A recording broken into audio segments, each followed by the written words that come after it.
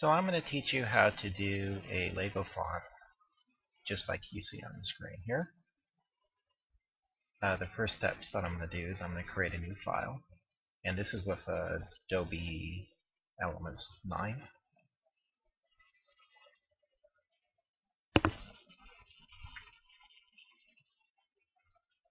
So the first thing I'm going to do is create a red background. So I'm going to select a color, and down here I'm going to type in FF0000.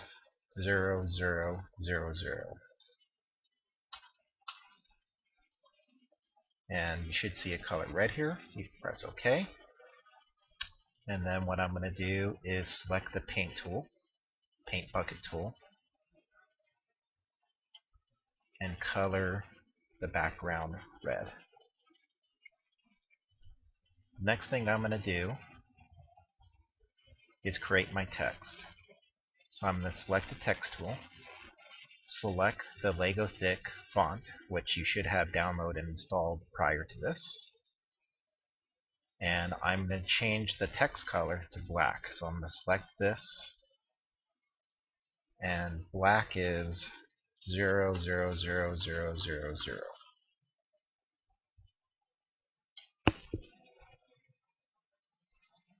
And so I have my font size 128. You'll want to use whatever makes sense for your image.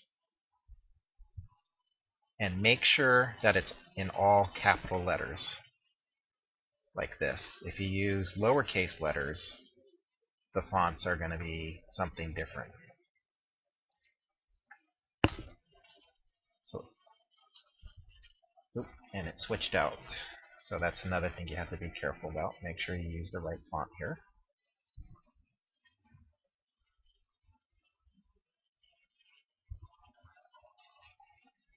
So once that's done, press the OK. So the next thing you'll want to do is you'll notice that there you have a layers here. You want to make sure that it's highlighted on this layer of text that you just typed in. And hold down the Control key and press this T in the middle here. And so you're holding down the Control and then do a left mouse click. And if you do everything right, you should see that your text is going to be highlighted. The next thing we want to do is create a new layer. So go to the Layers menu, do New Layer, and press OK. And what we want to do is put this layer below your text. So hold down your mouse key on this layer and drag it below the other layer, like this. And after you do that, you want to make sure that this layer remains highlighted. So if it's like this, you have it wrong. You have to make sure that this is the one that's selected, the middle layer. So now what we're going to do is create the yellow border.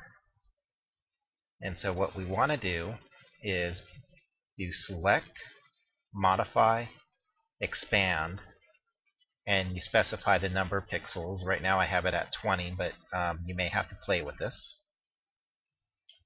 Press OK, and you'll notice that your highlighted section has grown here. And what we want to do is fill it in with yellow. So pick your color yellow. I already have yellow as my background color, so I could switch it, but just in case you don't have yellow, you could just select this, and the color for yellow is FFFF00. So type that in here, press OK. And then what we're going to do is, using the paint bucket tool, select that and just fill it in. And this is what you should get. So the next thing that we're going to do is create the white center. And so the way you do that is you first want to deselect everything. And so you could do Select, Deselect here, or Control D. And the blinking should disappear. Then what we want to do is go back to your top layer. So under the Layers screen here, click on that. and you're not holding down a control key or anything like that. And it should select that layer. Then you want to select the magic wand, and while holding down the shift key, left click on the center of each of your texts, like this. So if you do it correctly, you should have basically the center of all your characters highlighted. And then what we'll do here is select the color white, which is FF, FF, FF, and then use the paint bucket tool and fill it in one by one. And you'll get this warning that says this type layer must be simplified. Just press OK. And you can start filling them in. After that, you could deselect all the text by pressing Ctrl D, and you now have a Lego font.